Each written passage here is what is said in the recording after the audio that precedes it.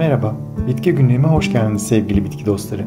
Bitkilerin dünyasına yaptığımız bu yolculukta her gün yeni bitkilerle tanışabilir, onların pek fazla bilinmeyen hikayelerini benden dinleyebilirsiniz. Dilerseniz hemen yeni bir bitkiyle daha tanışalım. Malabar ıspanağı ya da Latince adıyla Basella alba, Basellaceae familyasına yenebilen parlak yeşil sukulent yapraklarına sahip güzel bir sarmaşık türüdür. Neredeyse bulunduğu her ülkede farklı bir ada sahip olan bu bitkinin en yaygın adı sarmaşık ıspanağıdır.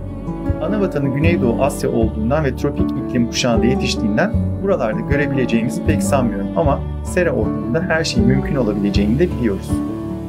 Malabar ıspanağı sıcağı ve güneşi bol iklimlerde, drenajı iyi, kumlu ve humuslu topraklarda 10 metreye kadar uzayabilir. Bilinen iki türü vardır. Yeşil ve kırmızı olarak adlandırılırlar ama aslında ikisinin de yaprakları yeşildir. Basella alba'nın sap ve yaprakları tamamen yeşilken, Basella alba rubra'nın sadece sapları kırmızı renklidir.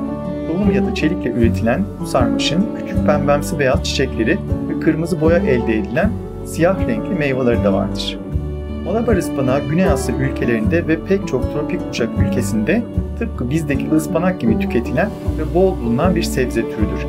Ispanak dendiğine bakmayın, aslında bizim bildiğimiz ıspanak yani Spinacia oleracea ile akraba filan değiller ama kaderleri aynı. Yani çorbalara, yemeklere, mezelere ve salatalara malzeme oluyor kendisi.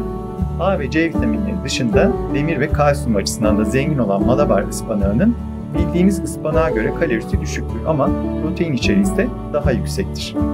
Kemik erimesi ve demir eksikliği olanlar için ideal bir besin olan Malabar ıspanağı aynı zamanda bünyenizi kalp damar hastalıklarından ve kolon kanserinden de korur. Nepal'de ise yaprağının kırmızımsı suyuyla katarak ve göz iltihaplanmaları da tedavi edilmektedir.